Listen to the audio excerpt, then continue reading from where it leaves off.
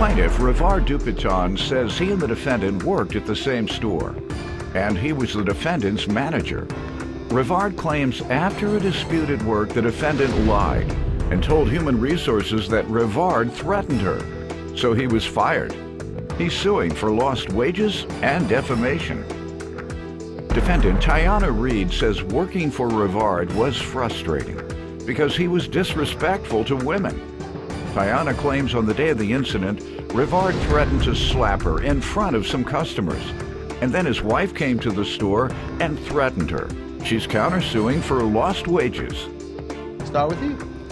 I became the assistant manager of Tiana back in June, and I've been working for the company since about September. When Tiana first started working at the store, her only things that seemed were going wrong with her were her tardiness. You know, she would be tardy at times. There were times where she'd be short on the register. That happened twice. Our protocol is... Over the course of how long? From June to, I'd say, present, sir, to right now, Your Honor. June of 19? No, yes, yes, Your Honor. And late, approximately how many times? I couldn't say off the top of my head. Okay. Your Honor. And how did you become assistant manager? I just worked my way up, Your Honor. Okay. How long did it take you?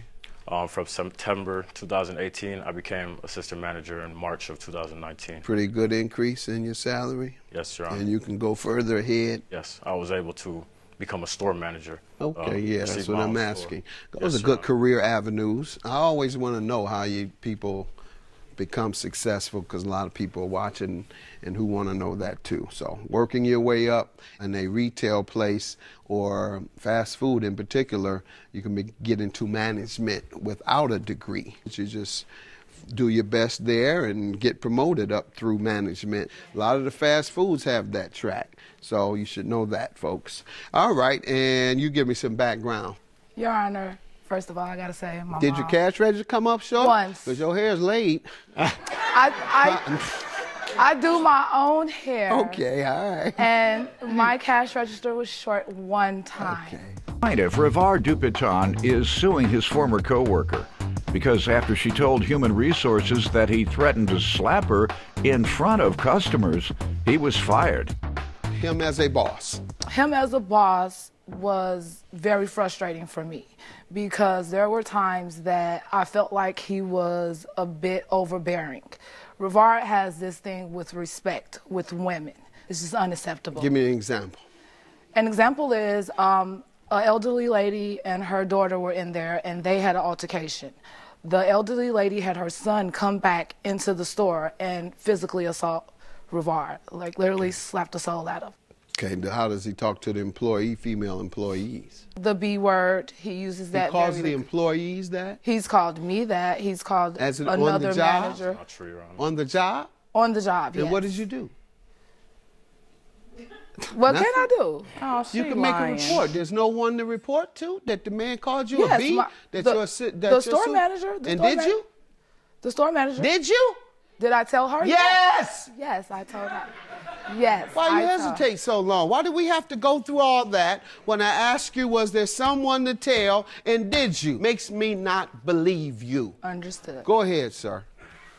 Well, in regards to what... I know you didn't walk around there calling the ladies on the job B's. No, Your Honor. Go ahead. No, you Your wouldn't Honor. have been there for an extra day if you're... No, Your Honor. And never, the incident with the elderly lady, basically what was going on was she wanted me to mark down some clothes that weren't on sale. She wanted me to mark them down. You know, she began telling me that I didn't know how to do my job. So I told her, if you don't want it, you could just leave the items. You can, you know, you don't have to purchase them, ma'am. But I'm not going to do something that I know I can't do. If I may give you this, it's just a statement. Please. So why are you suing her? On the 15th of September, Your Honor, there was an incident at our store where a customer actually went into our back and stole another assistant manager's purse. She sent out a text message, a group message, basically saying if anyone had anything to say, please. If anyone had anything to say to her about the incident, that they could say it in her face. She believed that Tiana had something to do with it because they were butting heads for whatever reason. So at that point, Tiana and the store manager and the other assistant manager who was there, they just began, like, who would do this? Who went back and told her, you know? And I told them I didn't have nothing to do with it. I don't know. At that point, she told me that she's not going to argue with anybody else's kids. And I said, that's fine, because I'm not going to argue with you, period, because you can argue with my wife. You know, I don't do all that with women. Did he ever say that to you about his wife, argue with his wife? No, Okay, he called good his enough. wife. Huh? He called his wife. For what reason do you believe? He said why he called her, to whoop my I did call her, sir, but that's I know, because she's saying it. She had my car. Well, she had our car, you know. The point is, sir, you called your wife, Yes, you said, to take- so you didn't want to argue with a woman. You want to argue with a woman, argue with my wife. I don't argue with women. Good enough, I understand. I don't know if that was the right way. She's not an employee, is she? No, Your Honor. All right, well, you shouldn't have done that either, but at least you were trying to avoid getting into a confrontation. Yes, Your Honor. So I got it. Go ahead. I was just expressing myself to her over the phone, and as well as I was just ready to take my lunch break, so I was just gonna get in the car. But I told her if she pull up and they outside, don't make no eye contact, no funny, you know, don't say nothing, don't give anyone any reason to believe that you came up here for any other reason than to just pick me up. Why are you suing her? What happened? Okay, so 3 days after that, I was brought into our back room, into the office. I was speaking with a district manager, and his first question to me was, what happened with you and Tiana on Monday? And I stated to him basically everything that happened, and he said, did you threaten her at any point in time? And I said, no, sir, I didn't threaten her. He said, well, she made a complaint to Human Resources saying that I threatened to beat her up on the clock. So at that point, I was terminated. Was there any evidence presented? No, Your Honor. Witness statements? None, Your Honor. And I know how the process goes whenever it's a complaint or anything like that, especially when it's from HR. You have to sign for it stating what procedure was taken. And it says on this unemployment sheet that a complaint was made by an employee that I threatened to beat her up. And I have all my papers here. Let's see it. Ma'am, let me hear from you. So the incident that he's talking about, the manager, she did get her purse stolen. I was not at work at the time. She was telling people that me and my brother had something to do with it. I showed the store manager a picture of my brother who looks nothing like the assailant. The other manager that was on duty, she told Rivard to stay out of it. She said, whatever you got going on, just stay out of it. The reason why she told him that was because the person whose purse got stolen told them that Rivard told her that we were laughing at her at work, that her money came up missing. He started being belligerent, calling me names. Why do you think that was? He was just lashing out. Again, it's this woman thing. He was literally standing behind me on my shoulder, screaming how he was going to slap me in front of customers. So I called the store manager, who was still outside. She came in the inside. She pulled me in the back. She told me not to say anything to Rivard, so I did not. By that time, he had already made the threat to call his wife. But he had threatened you. He said, I'm going to smack you in front of these customers. Yes, in front of several good people. enough. Move on. When I came outside to smoke my cigarette with the store manager, his wife pulled up. She got out the car and then got back in the car and pulled off. When Rivard came outside, he tapped the store manager on the shoulder and told her, I did this for you, but I could still have my wife come up here and whoop your A if you got something else to say. So I was like, Rivard, shut up talking to me. I'm not trying to hear that. Like, I was over it completely. As a result of that, I got took off the schedule for 2 days because we could no longer work together.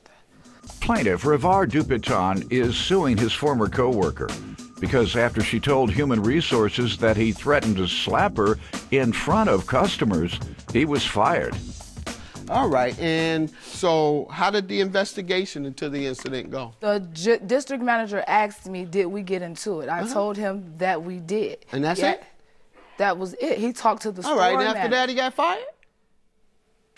2 or 3 days after that, he got fired. Okay, and did you abide by the process? What did you say, she was supposed to sign some paperwork? Yes, sir. So, and declaring what happened? Yeah, you usually have to do a write-up. You didn't do that?